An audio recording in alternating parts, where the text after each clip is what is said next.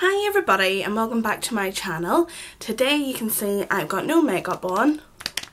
That is because I'm going to show you how I do my base. I will only show the base in this video because I'm going to do eye makeup on another video.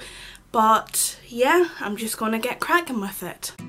Oh hey, it's me. I'm doing a voiceover. So I start off with this. It's the, oh, I have an itchy nose, Nivea Express Hydration Primer, and I just take that on a finger, dot it over my face and rub it in. Really, it's as simple as that. Oh, I think I broke something there. So you probably don't need to rub it in quite as well as what I'm doing here, but yeah, I'm looking quite tomato-ish right now. Thumbs up. So next I take my Rimmel Lasting Finish 25-hour Nude Foundation on the back of my hand. Usually I take about 1 to 1.5 pumps of that, and that is a brush from eBay. There you go. So as you can see, I dot it over my face. Not usually this quick, it is fast forwarded.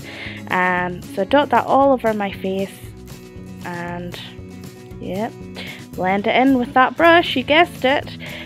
So I just give it a good blend. Obviously don't want any lines or strokes or whatever. Circular motions, blend it down my neck. It is, I think, the lightest shade, or the second lightest shade. I will put a link in the description to let you know what shade it is. So then I take what's left and I dot it in the places where I have a wee bit more redness and just need a bit more coverage really, and blend that in, as you can see. So that's the foundation done. Next it's on to concealer. I was feeling very tired today. That's the Collection concealer in Fair 1. That's what I was attempting to show you. But yeah, there's me telling you how tired I am. I don't know why I do these things sometimes. So yeah, I just dot that in kind of like a tick under my eyes and I blend it out with, yeah, you look so cool, Laura. I blend it out with my finger, just patting it in, really trying not to drag too much at the under eye. Oh, there we go, Speedy Gonzales again, just showing you the other eye. Take it over my lid sometimes too. Doing the posy dance. So next I take my Real Techniques blush brush to, yeah, that's what it is, to apply my bronzer. It's the Makeup Revolution matte bronzer in medium, I believe. That's, yeah, so it's not too orange and not too muddy looking, so I quite like it. So take it on the blush brush under my cheekbones, kind of on my cheeks, round my temples, round my jawline, really to warm up my face, not really to contour too much, because I don't think contour makes an awful lot of difference to my face, if I'm honest. So I just do that on both sides,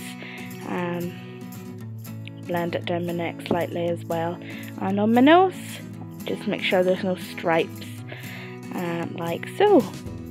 And I'm showing you the 3 shape that I go in sometimes. It feels nice. Next up's the Sleek Blush in Rose Gold. Yep, that's the one. I take that on an MUA stippling brush. It's such a lovely colour. I use this almost every day. Not too chunky, glittery or anything. So yeah, so that's the MUA stippling brush. I find that this brush picks up just enough of the product so that it's not too kind of heavy or glittery for a day-to-day basis. I'm sure you can build this up, but I just like the way I'm doing it now. I just put that in the apples and blend it backwards really. So fishy face. Next is, last step is the Rimmel Stay Matte Powder in Transparent number 1, is that what it is? Yep, so I take that on the same brush. It's what I was just saying, and I just tap off the excess and pat it on my T-zone and under my eyes where that concealer just went. Although the concealer sets itself, the foundation sets itself, it just makes it last that wee bit longer throughout the day. So yeah, and that's really it. So now I'm posing in the mirror because that's what I do. So if you liked the video, please give it a thumbs up. See what I did there? If you're new to the channel, please subscribe, just for that posy face if nothing else. Thank you so much for watching. Bye!